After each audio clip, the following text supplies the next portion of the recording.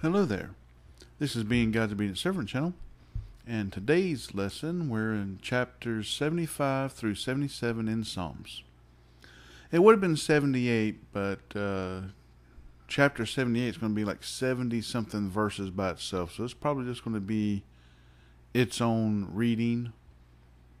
I try to keep it to around 14 pages, but tonight's going to be a little shorter. Well, it's nighttime for me. I don't know when you're watching this, but it's nighttime when I do these recordings. Normally late at night when things are quiet and my dogs are asleep. But if you're new to this, it's a Bible study channel where I go through the Bible in order, book by book, chapter by chapter, and verse by verse. I don't skip anything because God commands it. God says we're to teach all of the Word, not just part of the Word. This is a command to anybody teaching the Word, doing Bible studies. Any preacher, deacon, bishop, any church out there, you're not to skip any part of the Word because, like I've already showed, even the things where you think there's boring areas, there's also still teachings. So, I hope everyone's having a good week so far. Here in Tennessee, we're going back into a little bit of a drought, but we're supposed to have rain come this weekend. And so we got our the heat wave coming in. And so, but it has been a mild summer. I do appreciate that. Because, normally like for almost a whole month of August, it'd be, 90s and triple digits and stuff. And it's been quite mild this summer. And so, but we are having a little warm week. But, as I said, we're having a cool summer. I don't know if all of the country is, but I do know this part of it is. But I will say in the lesson tonight, chapter 77 is now one of my most favorite Psalms. We get to it. I'm going to go ahead and say it front. It's been a lot I've been dealing with lately. And I know a lot more people's been dealing with the exact same things. And so it's still just all eager with anticipation to get to it, to read it. But we still have 75 and 76, which are short. We got 10 and then 12 verses. Not too long. All of these are, it says, a song or psalm of Asaph. We already talked about Asaph before. He was appointed by, from what I read about, he was appointed by King David as a musician. And it's like a lot of these, they got different names to them. Things I found in a different study Bible. Like chapter 75 says, to the chief musician, Al-Tashchith, a song or psalm of Asaph. 76 it says, to the chief musician on Neginoth. I think that's how it's pronounced, Neginoth, a psalm or song of Asaph. And of course 77 says, to the chief musician, to Jeduthun, or Jeduthun. Kind of hard to say some of these names. But yeah, it's either Jeduthun or Jeduthun, whichever way. It says a psalm of Asaph. But yeah, so all of these were by Asaph. And so, of course, if you're a musician, you're going to be an artist, you're going to write poetry or turn them into songs. But it doesn't matter who you are. When you serve the Lord, your talents will bring forth fruits of the Lord. So always remember that as well. We are all given God-given talents, and we're to start using them for the Lord. It's like for me, I'm a builder, mechanic, some of my natural talents, humanitarian. That's what the career scope test always said. And so I still use those now to help neighbors and other people in need as much as I can. I normally never, unless I have to spend money out of my pocket to get parts or supplies or tools, I normally don't charge nothing, because as of right now, I'm being provided for with, my, military retirement. But, not everybody is as blessed as I am in that area. And it's, the sad thing is, in today's time, it's getting worse trying to make ends meet. But, my life wasn't cupcakes and rainbows. My parents' life was easier than mine. My life, in some ways, will be easier than most today.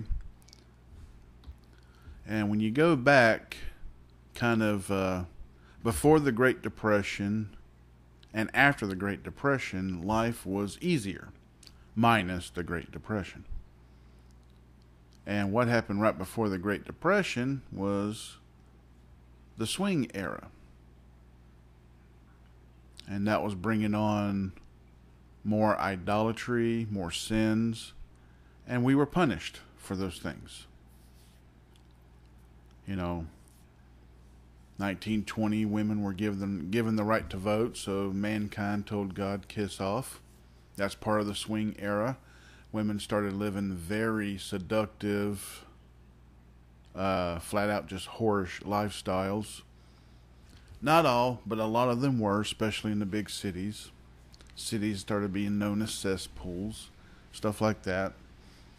But, during the Great Depression, the hard times brought people back to the Lord. And it worked. God's done this numerous times. He's done it to the Israelites, and He'll do it to us. He'll do it to the whole world. Whatever it takes to bring us back to Him.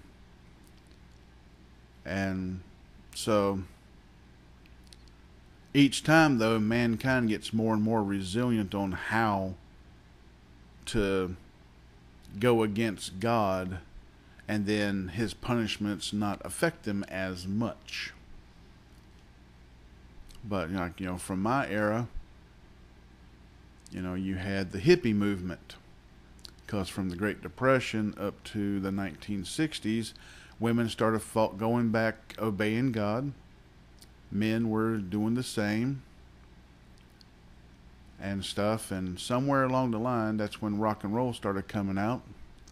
Then the rebellious era started. And those rebellious people were giving birth to the children in the 1960s. And that's, when the hippie movement started, and, we've been going on a steadily decline from then on. And in the 80s, we had a Jesus movement. I got to witness that. That's when I was saved, in the 80s. I was 12. But it didn't last long, because during the hippie movement, somewhere in the 70s was a big Jesus movement. And then that spread on into the 80s, and that's when you had the women starting to dress modestly again, baggy shirts and stuff like that. But they kept some of that worldly stuff. They lived like the teased hair and fancy hairstyles, and which is, of course, is not godly, but the outfits were more godly versus the super tight clothing and the halter tops and super tight pants and everything else of the 70s. But so in the 90s, it started going right back. It got to real baggy clothes, the goth type stuff, and then it started going to more revealing. And I always wonder why women want to show their body off. And it's only sinful women that want to do this, but you see it in the churches still. Like, they're always right there on the borderline of, oh no, I'm covered up, can't you see? And it's like, yeah, I see more than I should. Yeah, you are wearing, a dress, and it's kind of okay, but it's right there on the edge where it's like, you're still dressing to impress people, not the Lord. And so you women out there, you have a very important role in keeping our society from, turning whorish. Now it seems like the men, against their will, because modern women are just not worth marrying, they've started their own movement and having to walk this world alone and, not to deal with it. But it's, times are still getting rough. Times are getting hard. Crappy people are leaders. And the reason being is God is punishing the world. All modern societies, God's punishing them because they're not walking with Him. They're walking against Him and doing it their way. So, if you want to know why, now you know why. And we have a lot of hypocrites today, too.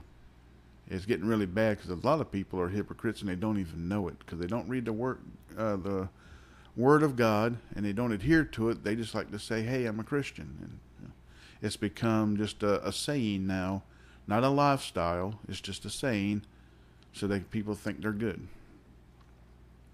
This is why it's very, very important and crucial that we read God's Word and study it. Hence the name of my channel being God's obedient servant, because we are to be, if you are of the Lord's, you are His servant. We do as He says, and we are to obey. And how do we know what to obey? It's in the Word of God. That's why I do this. So, I'm going to go ahead and jump right on in here because almost 10 minutes went by of me talking. I want to keep these videos around, 30 minutes. But some things, they just need to be said, be reminded. People got to hear these things.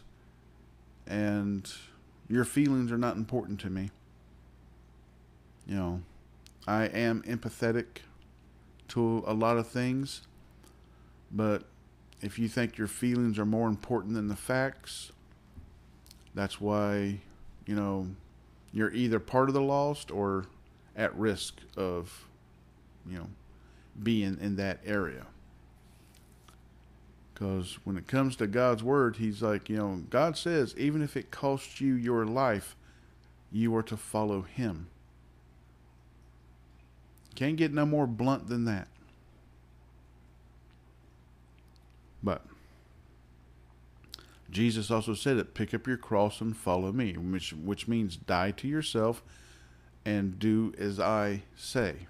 Live how I command you to live. Go where I command you to go. It's we know Jonah and the whale, the story of that. Jonah disobeyed God. Said, I don't want to go there. I don't want to help those people. God took him there anyways, against his will. He's like, my will be done. Not yours, mine. But yeah, so let's go ahead and jump right on in here. Already getting tongue-tied here. But let's go ahead and start with chapter 75. It said there's only, I think, 10 verses here, then 12, and I think 20. So it's only like 10, I think 9 pages to read. So go ahead and they're very self-explanatory. They're very powerful but self-explanatory at the same time. So I really enjoy these Psalms of Asaph.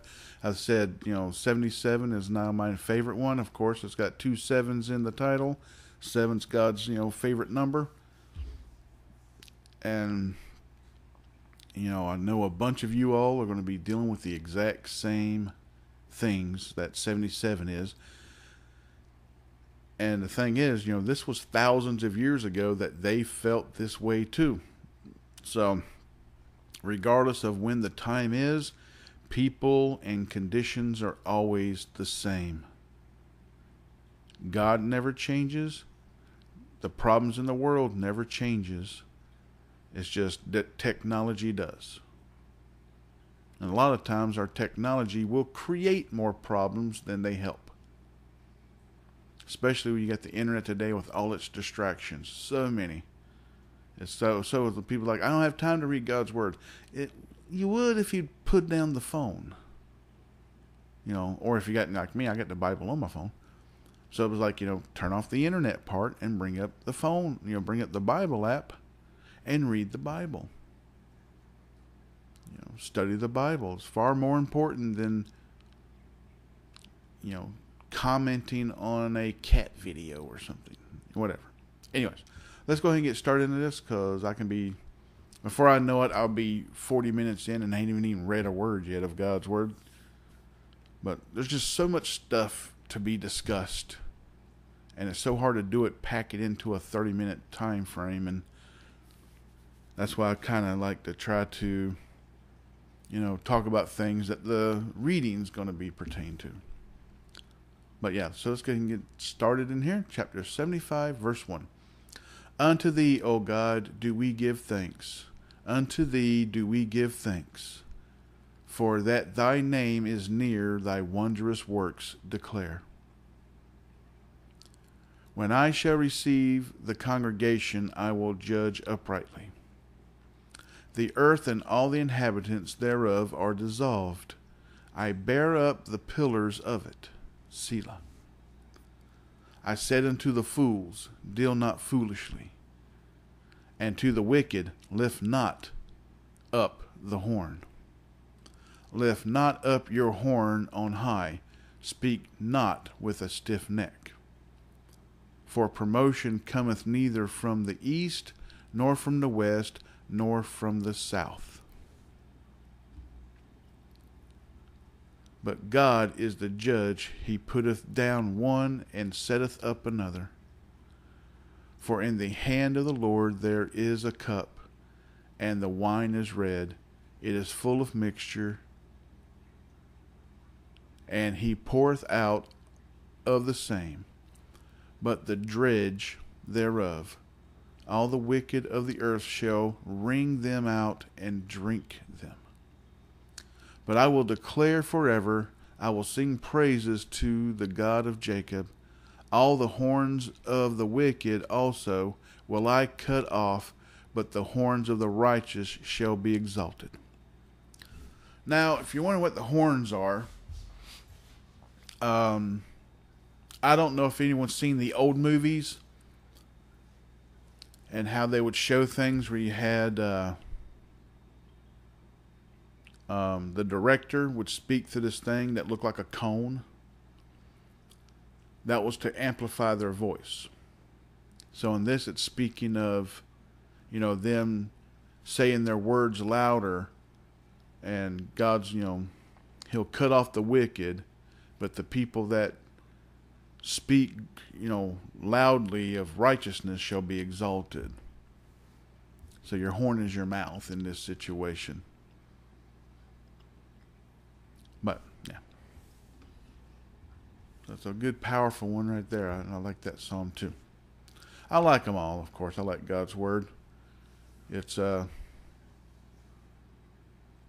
as I said, it's when you're clearly with the Lord and you have the Holy Spirit, God's word speaks to you. And the more you study it, the more it speaks to you, and the louder it gets. And pretty soon, it's like me, a lot of times I know what God's word is. Anytime I have a problem, or if I'm messing up in life, this, that, and the other, God's word comes to me, and sometimes I'm like, don't tell me that right now. I don't want to hear it. It's like, because I know I'm wrong. And none of us want to feel we're wrong, but most of the time we are. When it comes to, not doing what we're supposed to be doing. But let's continue on. Okay, for some odd reason, that image was bigger. Sorry for that. Somehow or another, I guess it got zoomed in. Don't know what happened there, but anyways, chapter 76. In Judah is God known. His name is great in Israel. In Salem also is his tabernacle and his dwelling place in Zion. There brake he the arrows of the bow, the shield and the sword, and the battle. Selah. Thou art more glorious and excellent than the mountains of prey. The south-hearted are spoiled. They have slept their sleep, and none of the men of might have found their hands. At thy rebuke, O God of Jacob, both the chariot and horse are cast into a dead sleep. Thou, even thou, art to be feared, and who may stand in thy sight when once thou art angry? Thou didst cause judgment to be heard from heaven. The earth feared and was still, when God arose to judgment to save all the meek of the earth. Selah. Surely the wrath of man shall praise thee, the remainder of wrath shalt thou restrain. Vow and pay unto the Lord your God. Let all that be round about him bring presents unto him that ought to be feared. He shall cut off the spirit of princes. He is terrible to the kings of the earth. Now, of course, princes and kings think they have a right to rule over people. God says if his people are serving him, they do not need a leader, because God is their leader. But rich people are always treating the poor, the meek, badly. That has never changed. And that's the end of chapter 76. And here comes the good one. Well, the good one tonight for me. Well, as said for many others, but I like this one a lot. So let's go ahead and get started in this one. I cried unto God with my voice, even unto God with my voice, and he gave ear unto me. In the day of my trouble I sought the Lord. My sore ran in the night, and ceased not my soul. And ceased not. My soul refused to be comforted. I remembered God and was troubled. I complained, and my spirit was overwhelmed. Selah. I tell you right now, I'm not the only one that battles depression. And this is what this is talking about here. We cry unto God. We have problems. We hurt on the inside. And God hears us. But,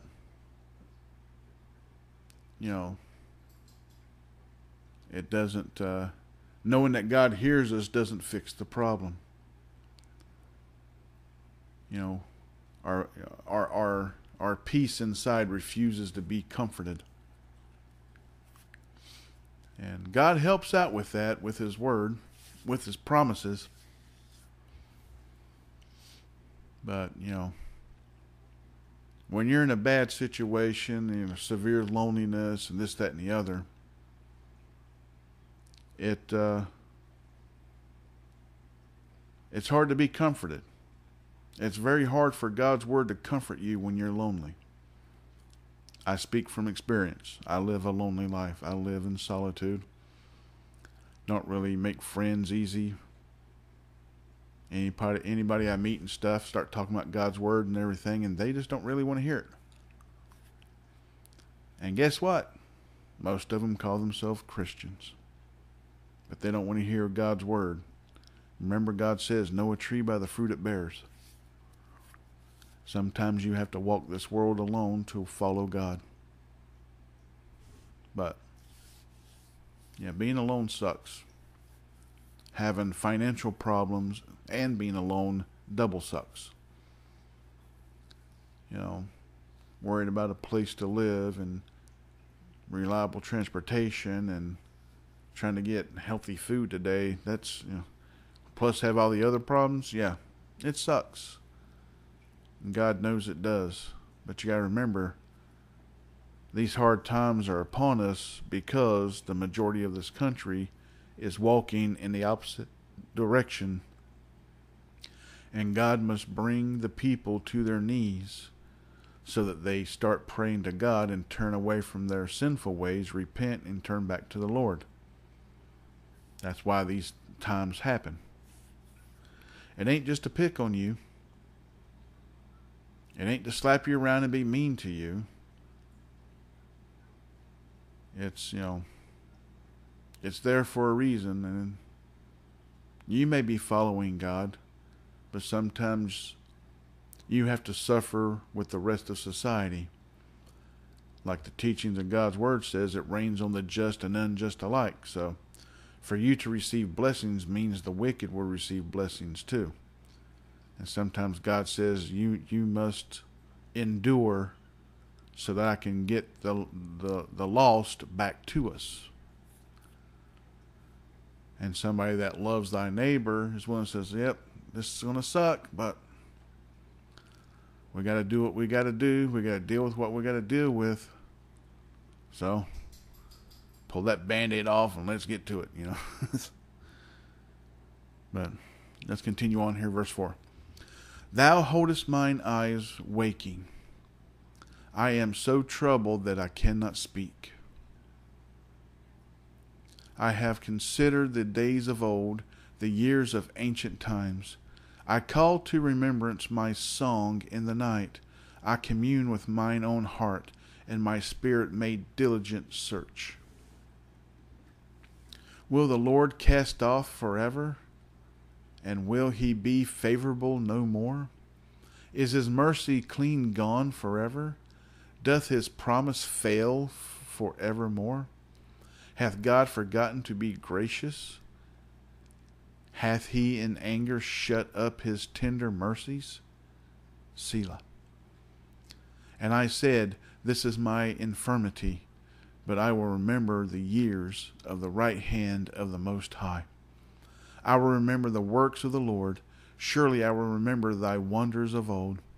I will meditate also of all thy work, and talk of thy doings. Thy way, O God, is in the sanctuary. Who is so great a God as our God? Thou art the God that doest wonders. Thou hast declared thy strength among the people. Thou hast with thine arm redeemed thy people, the sons of Jacob and Joseph. Selah. Now, this still pertains to us today. You say, well, the sons of Jacob and Joseph. You got to remember, Jesus Christ is one of those sons. We are adopted into Abraham through Christ. That's how the Samaritans, the I guess Gentiles, whatever, we're not Jewish, but that's how we become part of God's chosen people, is through adoption. That's what Christ is. He's our adopted Heavenly Father. All in the world, everybody in the world can join in. But even if you're Jewish, you still have to serve Christ. But you're already part of God's chosen people. But you still have to serve the Lord. None may come to the Father but by me. You've got to remember that as well. So let's continue on. 16. The waters saw thee, O God. The waters saw thee. They were afraid. The depths also were troubled. The clouds poured out water. The skies sent out a sound. Thine arrows also went abroad. The voice of thy thunder was in the heaven. The lightnings lifted the world. The earth trembled and shook. Thy way is in the sea, and thy path is the great waters, and thy footsteps are not known. Thou leddest thy people like a flock by the hand of Moses and Aaron. And that's the end of the lesson. I'm right here at the 30-minute mark according to the timer. And yeah, if As I said, 77, Psalm 77 is a very good one. If you're already a follower of the Lord, that's a very good one. Because we've all dealt with problems and we're wondering, God, where are you? I'm feeling lost here, this, that, and the other. And it's like, we have to turn back to the Word. He hasn't forgotten about us. It's just, He's trying to save a lot of others as well. You got to remember, if you're not lost, you're part of the 99. He has to leave you to go after the one. And sometimes we got to walk in our own little circle and wait for Him to get back. So, He hasn't left you. He's just dealing with other things. And your job is to remember the Scriptures and serve Him and spread the gospel. We're to try to save more of the ones that are lost. But yeah, so I'm going to go ahead and end this lesson here. And like always, remember to pray. I feel that people don't pray enough. Especially God's people. They don't pray what's important. And you remember, God says if you have food, clothing, and shelter, you are rich. And a lot of times you want more than the necessities. And Jesus commands us to live a humble life. A meek life. We're to be happy with simple things. And it's kind of hard in today's world, especially if everybody's wanting the newest phone, the fastest computer, a fancy laptop, or and of course now you got $50,000 to $100,000 cars that ain't worth a hill of beans. But take it from a mechanic. Don't buy anything new. If you have to have something like that, only lease it.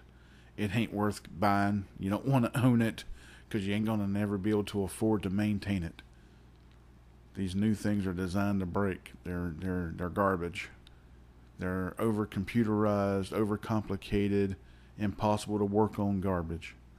So let them fix their stuff and you just pay your rental fee. Find the cheapest thing you can and deal with that. Remember, we're not here to impress people on this earth. Our job as Christians is to spread the gospel and to teach others God's word. To share the word, help bring others to the Lord. We got to plant that seed so God can bloom in their mind and heart and then save them. But if we don't commune with God in prayer, we don't, it's harder to hear from the Lord when you don't know how He speaks. So, until next time, God bless, good night, and goodbye.